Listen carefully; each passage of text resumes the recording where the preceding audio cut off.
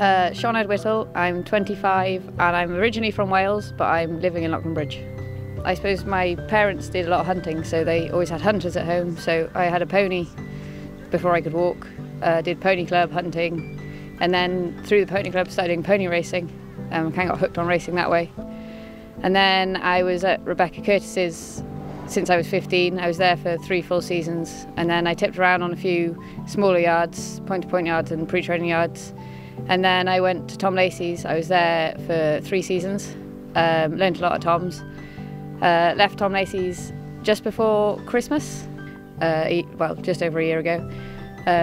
Was at home for Christmas and then didn't have a job or didn't really know what I wanted to do. Ended up putting an ad on Facebook or something like that, and Aidan Fitzgerald rang me, and then he said come over to Ireland for a week there.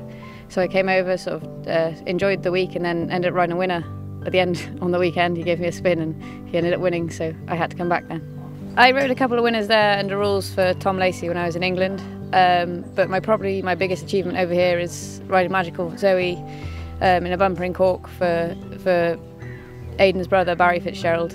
She's now one of the favourites for the Mares hurdle at Cheltenham, so that'll probably be the biggest one. To ride more winners than I did last season, probably getting rides would be the biggest challenge. Obviously not actually being Irish doesn't help, and then, you know, being a girl, there's still a bit of an issue there, even though it's not as bad as it used to be. Constitution Hill or Native River. I say Native River would have been a hell of a spin. The Grand National, always. Probably be at home with Dad on the farm. Probably training. There's a good farm at home there, and you know I quite enjoy that side of it as well, so probably training.